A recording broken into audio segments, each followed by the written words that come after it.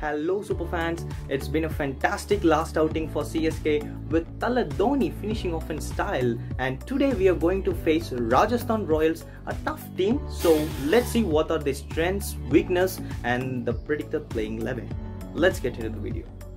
The strength for both the teams, if we take CSK, we can't find any weakness in CSK this time, because if top order fails, middle order is backing up, middle order fails, the tail enders are backing up. So this has been a team which we have seen in 2018. So the tournament winning feel is coming for us. And if you take Rajasthan Royals, Sanju Samson is the one who is performing well, but the openers and the middle orders are not striking well. So this is the chance for CSK to take early wickets and get the team into the trouble. As far as both the team bowling department is concerned, CSK has better bowling lineup.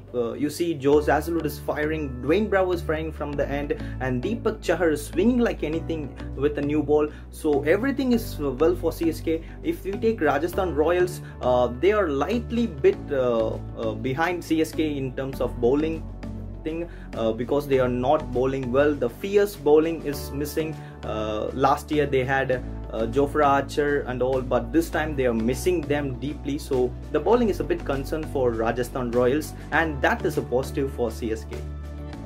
Predicted playing 11. So this time we can't predict any playing 11 because fans are expecting the change in the playing 11. Like if Dhoni wanted to test the bench strength, so we expect many players to play this game, but we don't know what Dhoni thinks. He can maybe play with unchanged team. And as far as Rajasthan is concerned, Rajasthan is a good team, but they will make some changes in the batting lineup because Riyan Parag is not doing well. So there may be change in batting lineup. So both the teams are fit and well for the game. So let's see who's gonna win, and I'm always expect CSK to win. Let's see.